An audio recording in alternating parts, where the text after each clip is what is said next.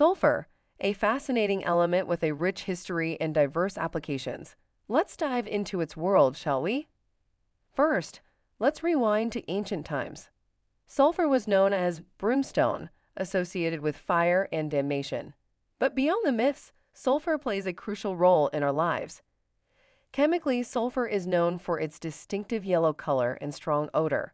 It's a non-metal that can be found in nature, often near volcanic areas. But what makes sulfur truly special are its properties.